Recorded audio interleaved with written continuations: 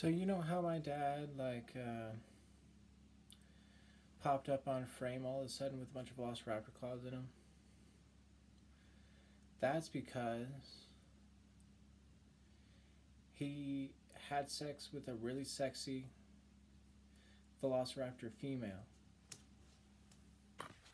in the Gobi Desert River, and a bunch of male Velociraptors went after him, but he survived long enough to take care of this female Velociraptor for me to be born,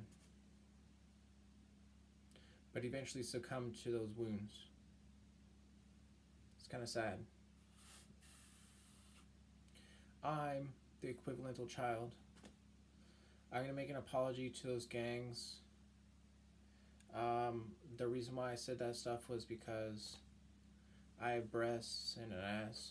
Like, I figured men were in gangs and I'm too effeminate.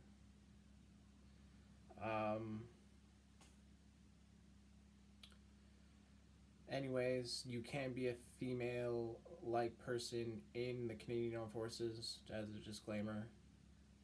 I shave my head. It's mousy brown. Because I had mousy brown hair, I just cut it all off and then put actual mouse brown hair on. Like brown mouse hair. That's got like micro curls. It was a young person thing to do. I was dying from baby poisoning, where they were poisoning me with a baby's excrements. Those mice were literally feeding off the excrements and following that baby around trying to get them, so I figured it was a logical way of surviving. And then I put a female Compsognathus that recently got its tail cut off, and it was slowly growing back another tail, partially grown, you see?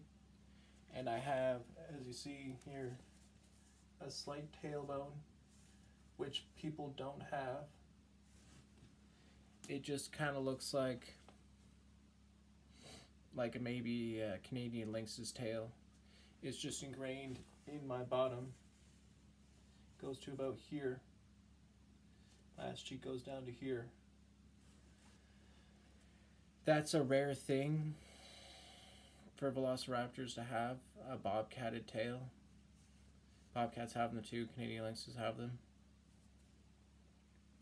And you're wondering why I have such mittened hands.